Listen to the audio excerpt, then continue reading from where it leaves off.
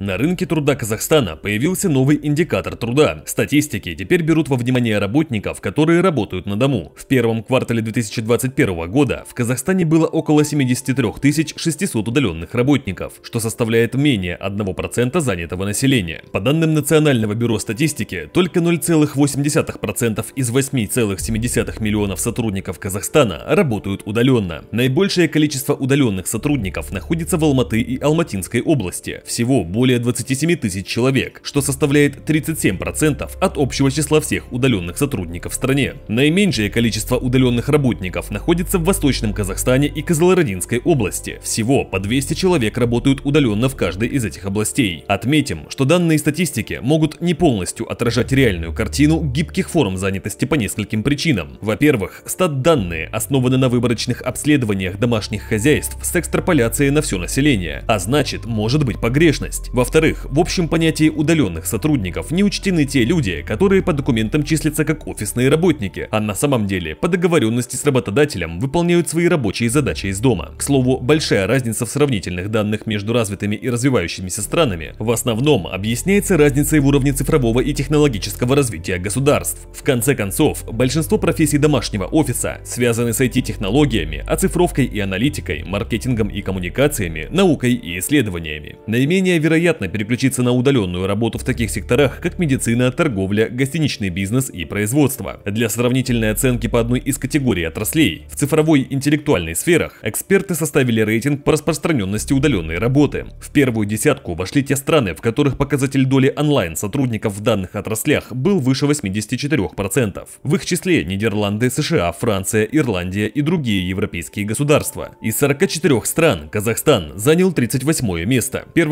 июля президент страны Касым-Жомарт Токаев утвердил поправки в Трудовой кодекс, касающиеся дистанционной занятости в Казахстане. Статья 138 ТК устанавливает фиксированный учет рабочего времени удаленных сотрудников и обязывает работодателя предоставлять дистанционному специалисту средства коммуникаций, оплачивать расходы по их установке и обслуживанию. Сейчас, судя по данным Бюро нацстатистики, 86% тех, кто работает на дистанционке, используют в работе собственные средства связи и оборудование.